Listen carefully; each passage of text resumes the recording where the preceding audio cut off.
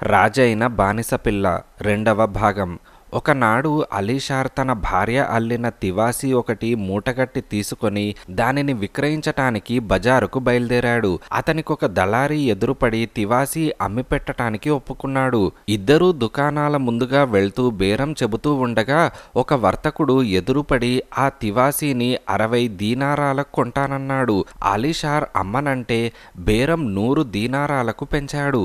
కానీ అలీషార్కు అమ్మటం ఇష్టం లేదు. అయితే దళారీ మాత్రం అతని చెవిలో ఇంత మంచి బేరం పోనివ్వవద్దని సలహా ఇచ్చాడు. అసలు సంగతేమిటంటే ఆ వర్తకుడు దళారీకి అదివరకే 10 దీనారాలు లంచం పెట్టి ఈ బేరం కుదుర్చమని కోరి ఉన్నాడు. తన తివాసీలను తెరలను తెలియని వారికివ్వవద్దని జమురుద్ హెచ్చరించినప్పటికీ దళారీవాడి నిర్బంధంతో అలీషార్ బేరం ఒప్పుకున్నాడు. డబ్బు తీసుకొని అసంతృప్తిగా అలీషార్ ఇంటి దారి పట్టాడు. కొంత దూరం వెళ్లి వెనక్కు తిరిగి చూస్తే తివాసీ కొన్నవాడు తన వెనకే వస్తూ ఉండటం అతనికి కనపడింది. అతను ఆగి, "ఎందుకిటొస్తున్నావ్?" అని అడిగాడు. "నాకు ఈ వీధి చివర కొంచెం పని ఉంది" అని ఆ తివాసీ కొన్నవాడన్నాడు. కాని అలీషార్ తన ఇంటి గుమ్మం చేరుకునేసరికి పక్క సందులో నుంచి వచ్చి వాడు కూడా హాజరయ్యాడు. "నన్నెందుకిలా వెంటాడుతున్నావురా పాపిష్టి వెధవా" అని అలీషార్ కోపంగా అన్నాడు. ఆ మాటలకు తివాసీ కొన్నవాడు, "నేను కావాలని వెన్నంటి రాలేదు. నోరార్చుకుపోతున్నది.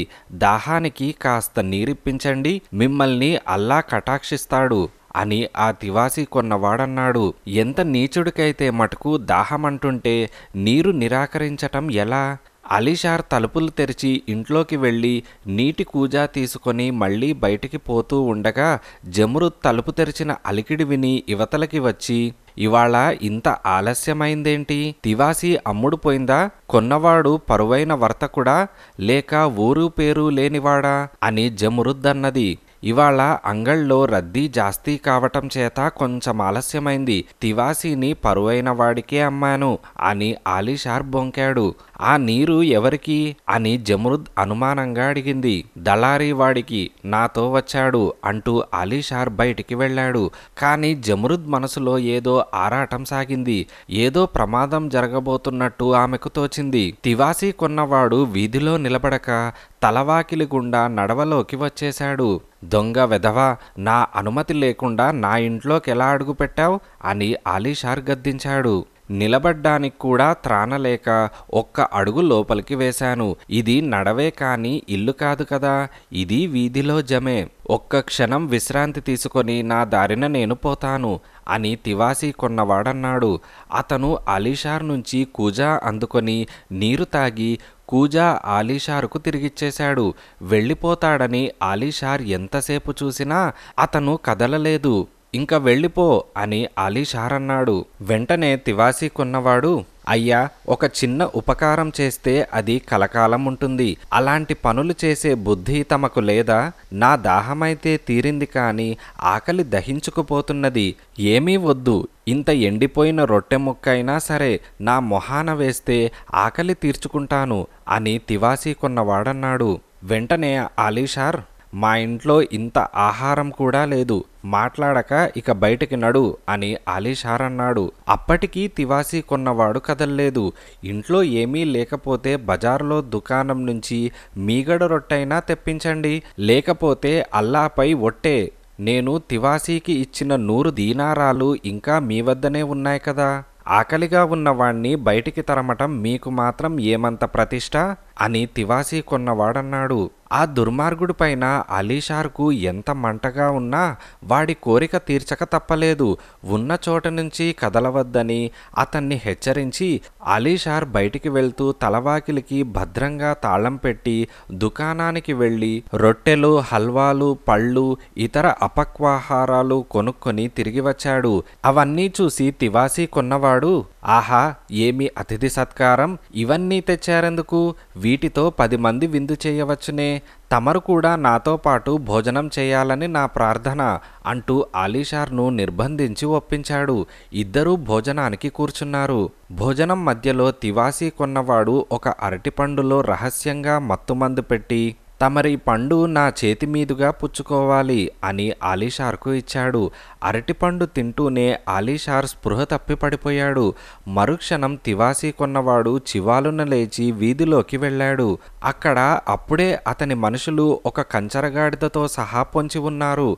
వారి వెంట ముసలివాడు రషీద్ అల్దీన్ కూడా ఉన్నాడు. ఈ ముసలివాడే జమురుద్ను కొనటానికి ప్రయత్నించినది.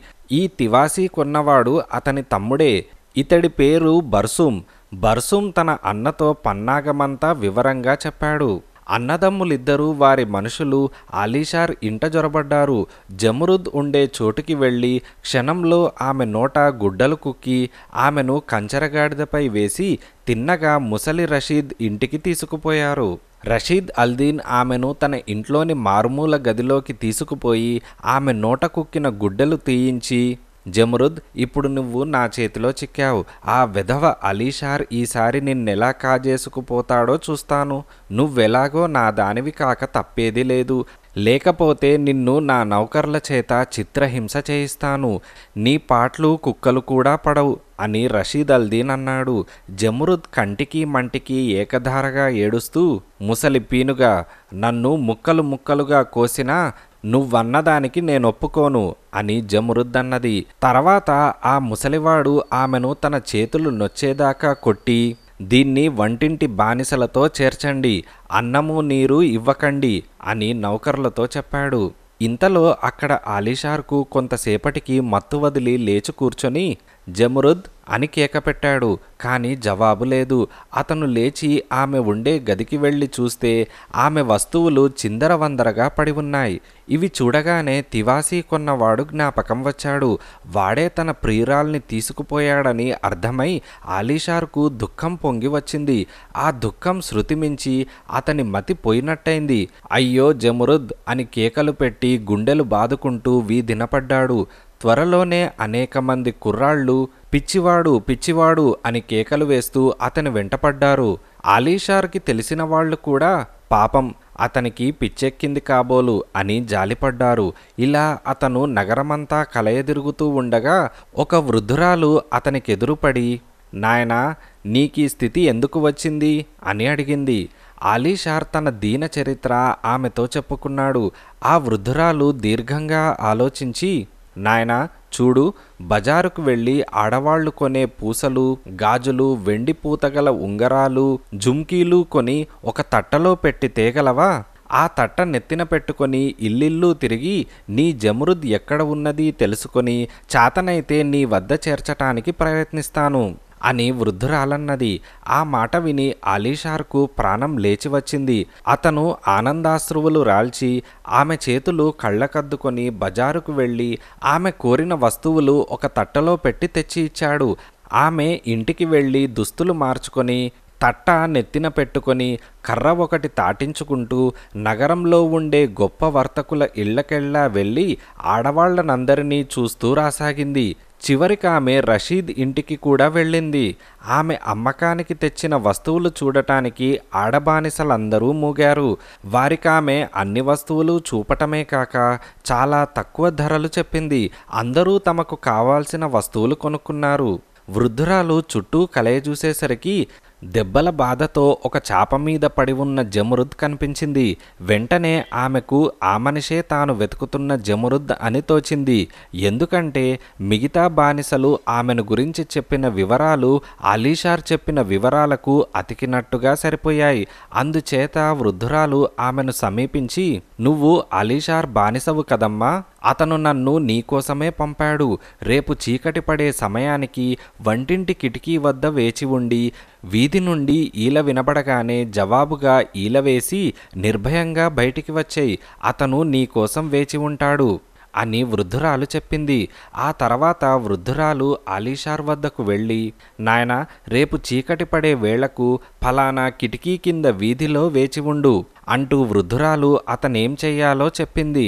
ఆలీషార్ ఆమెకు తన కృతజ్ఞత చెప్పుకొని బహుమానంగా ఏదో ఇవ్వబోతే వృద్ధురాలు తీసుకోక, నాయనా, నీ ప్రయత్నం నిర్విఘ్నంగా సాగితే అదే 10,000 అని తన ఇంటికి వెళ్ళిపోయింది. మర్నాడు చీకటి పడే సమయానికి ఆలీషార్ రషీద్ ఇంటి బయట వంటింటి కిటికీ వద్దకు చేరి అక్కడ గోడ నానుకొని సమయం కోసం ఎదురు చూస్తూ కూర్చున్నాడు. కానీ అప్పటికి 2 రాత్రులు నిద్రలేని కారణం చేత అతనికి నిద్ర ముంచుకు వచ్చేసింది. ఆ సమయంలో ఒక గజదొంగ అటుగా వచ్చాడు. ఆ రాత్రి ఆ ఇల్లు కొల్లగొట్టే ఉద్దేశంతో వాడు ఇంటిని తనిఖీ చేయటానికి వచ్చాడు.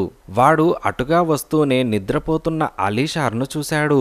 ఖరీదైన అతని దుస్తులు చూసి వాడికి కళ్ళు కుట్టాయి.